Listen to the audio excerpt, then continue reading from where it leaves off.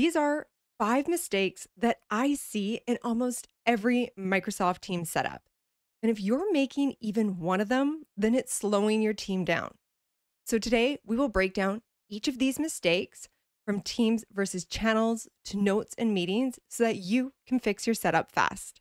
Before we jump in, there is a new feature that has recently been released that is causing a lot of confusion for my audience. So if you've noticed that your Teams tab is missing from the left navigation, then this is for you. Otherwise, feel free to skip ahead to this time here.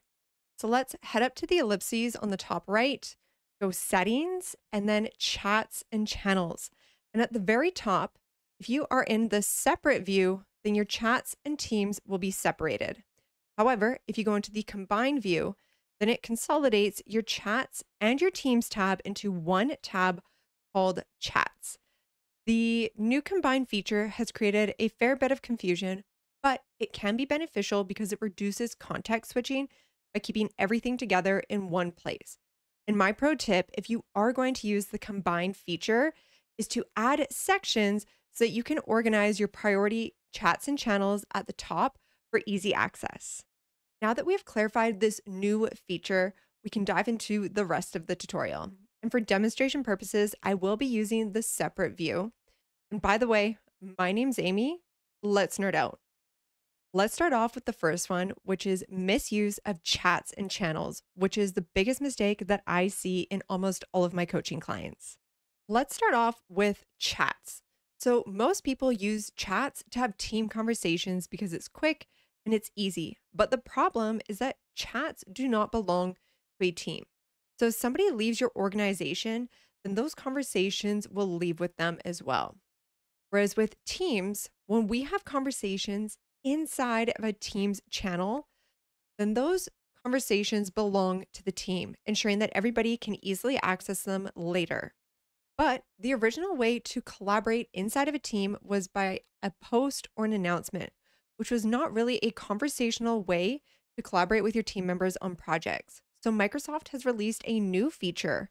And if we go down and hover over your channel, select the ellipses, and then go edit channel. At the bottom here, we have layout, and the new feature is threads.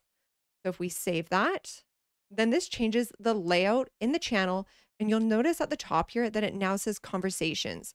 So this is the thread layout, and it makes it so that we can have a more natural conversation with our team members. And if you would like me to do a separate tutorial on this new threads feature, then drop a comment below. This new feature does not make the post layout redundant.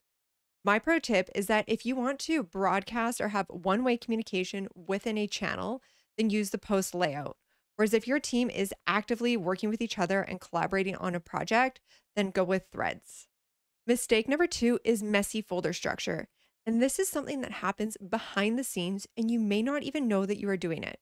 So let's take a closer look.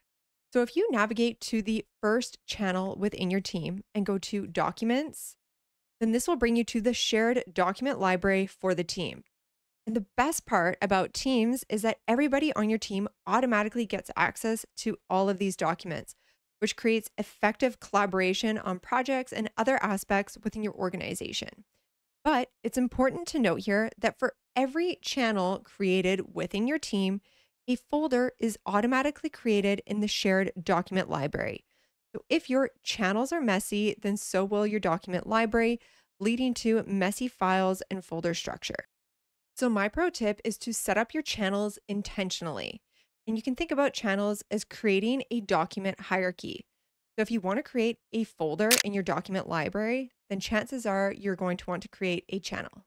Mistake number 3 is if you are still using the Notes tab inside of a Teams channel, which is part of the OneNote integration within Teams. And OneNote, we are all familiar with it, but it is not built for modern day collaboration. We can now add a Microsoft Loop workspace directly into a Teams channel where your team members can co-edit notes, tasks, and plans. And the best part is that they stay updated in real time across other 365 apps. Microsoft Loop is faster, more flexible, and it is built for teamwork and even makes collaboration a little bit fun. My pro tip is that if you are new to Microsoft Loop, then I've got a free download guide in the description that shows you 9 simple steps to get started with Microsoft Loop. Number 4 is managing projects and tasks inside of an Excel spreadsheet. And if your organization is doing this, then you are missing out on one of the most powerful integrations with Microsoft Teams. The new planner experience inside of Microsoft Teams lets you add a task board directly into your channel so that you can assign tasks, track progress, and collaborate all without leaving Teams. And the best part is that tasks assigned to team members sync with Microsoft Planner as well as To Do. My pro tip is to pin Planner to your left navigation. So we can select the ellipses on the left-hand side, locate Planner, then right-click on the app and then go Pin. This way, the app will be pinned to your left navigation for easy access.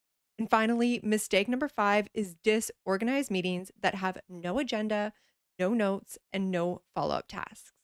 When you add an agenda to your Teams meeting, it unlocks collaborative meeting notes powered by Microsoft Loop. And the best part is that these notes update in real time and are accessible during the meeting from the Notes tab or afterward in the Microsoft Loop app. My pro tip is to share your Loop meeting notes to a new workspace.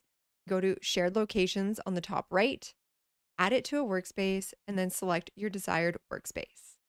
And in this tutorial, we have walked through a bunch of features that involve Microsoft Loop. And if you want to learn how Microsoft Loop solves the #1 issue with Microsoft 365, you can check out this video here.